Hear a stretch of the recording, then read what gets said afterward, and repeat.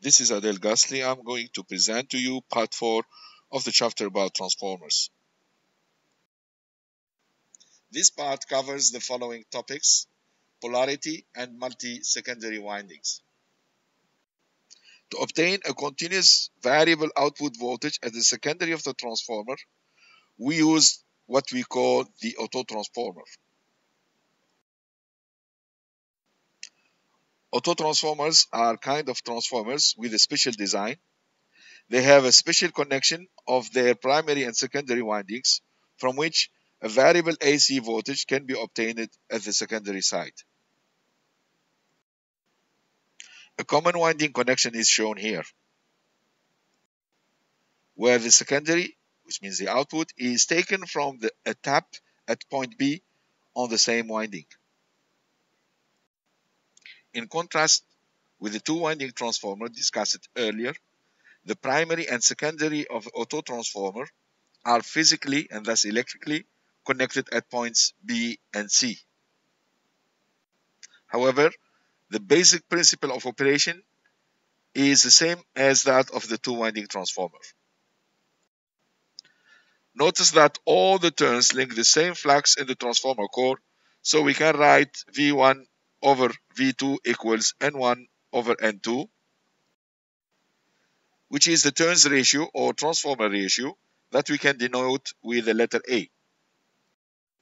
If the secondary tapping at point B is replaced by a slider, the output voltage V2 can be varied over the range between 0 and V1. The ampere turns, or MMF, provided by the upper half turns between points A and B is given by this equation.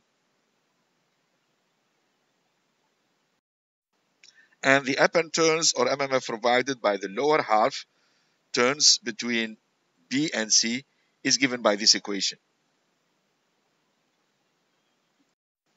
For ampere turn balance from the upper and lower parts of the winding, we can write that FU equal FL, which leads to I1 over I2 equal to 1 over the turns ratio A.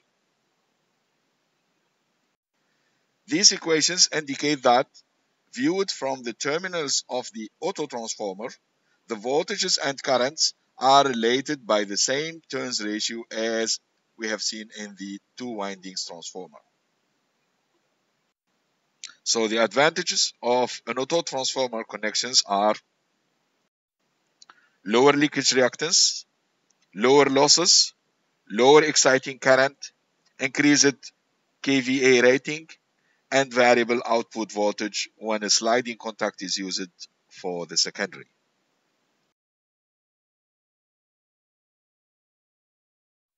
But its disadvantage is the direct connections between the primary and secondary sides.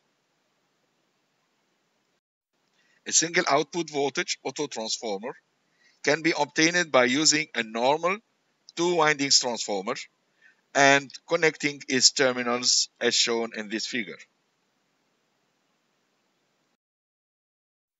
This connection can be represented by this equivalent circuit of the autotransformer, where N1 is designating the fixed number of turns of the primary winding, and 2 is designating the fixed number of turns of the secondary winding.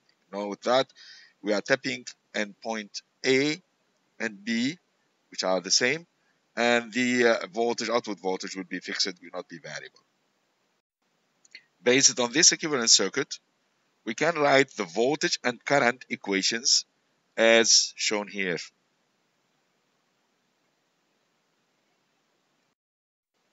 However, if we compare the power transfer capabilities of the same piece of equipment when connected as a normal two isolated windings, primary and secondary, and when connected as an autotransformer, then we can write the followings.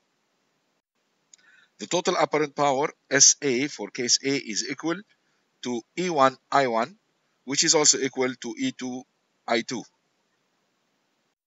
While the total apparent power, SB, for case B, is equal to V1 IS, which is also equal to V2 I load.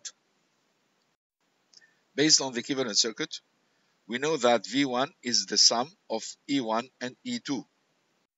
So we can write the power for case B as B equal E1 I1 plus E2 I1. But we know that E1 I1 is actually equal to SA, which is the power for case A. Therefore, we can write that the power for case B is equal to the power for case A plus E2 multiplied by I1, which means that the power transfer capability of the autotransformer is higher than that of the normal two-winding transformer, even though we are using the same windings and core. There is another type of transformers called variac, which is a variable autotransformer. An example is shown here. The winding is divided into three parts with N1, N2, and N3 number of turns in each part. The output is connected to a sliding terminal, which means that the number of turns N2 is variable depending on the position of the sliding tap.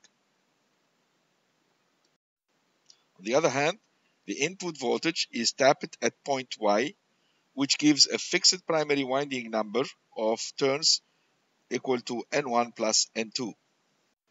So the secondary can tap at any point X of the winding between O and Z.